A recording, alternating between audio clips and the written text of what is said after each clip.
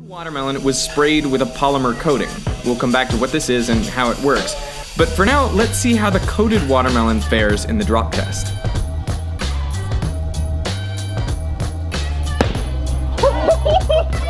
Instead of shattering, the watermelon bounces and remains intact. Even with an axe, the How Ridiculous boys can't crack this shell. How is it not? Ah! Oh, yeah!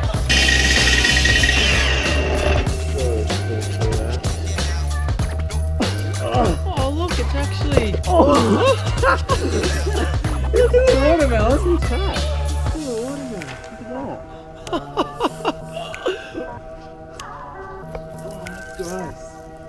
That is amazing. It is pretty amazing that the watermelon could survive an impact at over 100 kilometers per hour.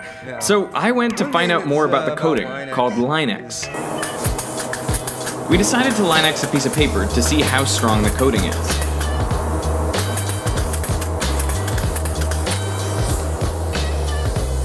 As you can see, it came out as a hot, high-pressure liquid. So now we'll wait till some of this heat goes away. Probably getting a good amount of curing going on. It is really tough to rip at this point. It's strong stuff. Yeah, so that tensile strength will get you. That high tensile strength is the same reason the Line-X coated watermelon bounces. That's insane. This type of coating is now used in the walls of the Pentagon, preventing exterior explosions from launching shrapnel into the building, the main cause of injury from explosions. And it's used in bulletproof vests to contain bullet fragments that could cause serious injury. All of this is pretty incredible for a substance invented as a truck bed liner.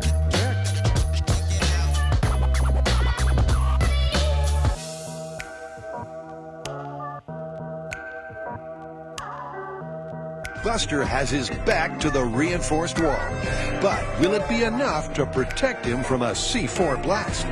This is bedliner on a cinder block wall in 3, 2, 1. Wow. I see smoke rising and... Left a big black mark, but I don't think it did any damage to it. I don't see a hole.